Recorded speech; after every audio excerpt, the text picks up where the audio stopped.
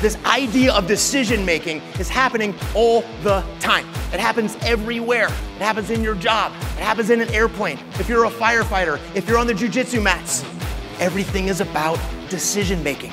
You can train your people to make faster decisions. And if you happen to be one of those companies that's not the biggest, largest, or most powerful in your field, you need to be able to do this because this is how you defeat your opponents. So the most important thing you can do is connect what you are not doing, what your people are not doing, and start doing it. Start training for this.